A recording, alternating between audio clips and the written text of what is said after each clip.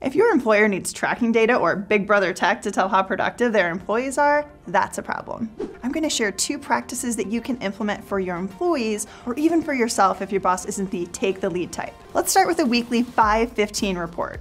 The report takes 5 minutes to read and 15 minutes to write. It allows you to provide a weekly snapshot of what's going well and what's not. It's easily rolled up and shared not only to your leader, but theirs if necessary. Overall, it's a great way to summarize what your team is accomplishing and keeps Big Brother out of it.